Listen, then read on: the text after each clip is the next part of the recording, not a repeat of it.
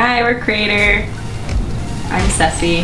I'm Kessia. Won't you take good care of me? Kes and I both went to NYU together, and we studied music production and engineering, music business, and we were both in separate and different bands in college. She was in a band that was in Seattle, even though she was going to NYU, and I was in a punk band in New York. But after we graduated, I got sick of New York, and I was like, I'm gonna move to Seattle, kind of on a whim, and Kes was one of the only people I knew there, because she's my best friend. I moved out there and started writing music, and then she was still on tour, and then she came back, and she liked it, and she was like, well, I think I could help you with this. And I was like, yeah, you're probably right. And then we kind of just decided to start writing a record together, really. Throughout college, I had always wanted to be in a band with Ceci, but because we were committed to these other projects, there was never an opportunity. Right. And so after college, there was this time, and I took advantage of it, and now we're here.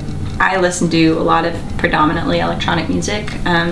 Both of us started out just being in straight ahead rock bands, and really when I went to school, and like really being in New York introduced me to the whole electronic scene, going to a lot of techno shows and seeing a lot of DJs, and I basically just reoriented the way that I wrote music, because I was kind of sick of just, you know, playing the guitar, playing the piano, and singing. Growing up, I listened to predominantly like rock and roll, and so that has ultimately affected the way that we kind of write our songs as well. Like I have a more like live, organic approach, and then Ceci does everything on the computer, and I'll come in and kind of like say what my ideas are. I'll play something, but because of her, I have sort of integrated technology into the way that I write songs. But it's been an interesting process. It's interesting because like as I get older, and you know, I've played hundreds and hundreds of shows throughout my life, I realized that I used to feed off the audience a lot more,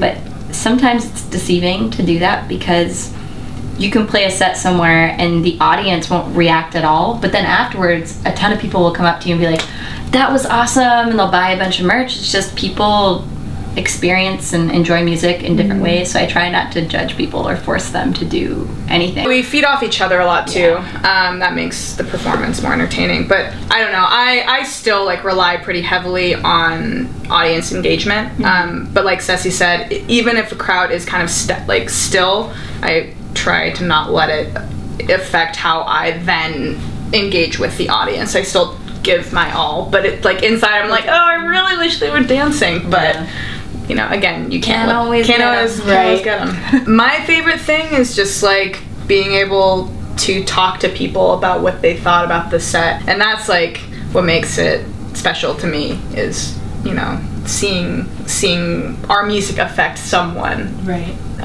In I'm some sure capacity. that's really rewarding. Yeah. So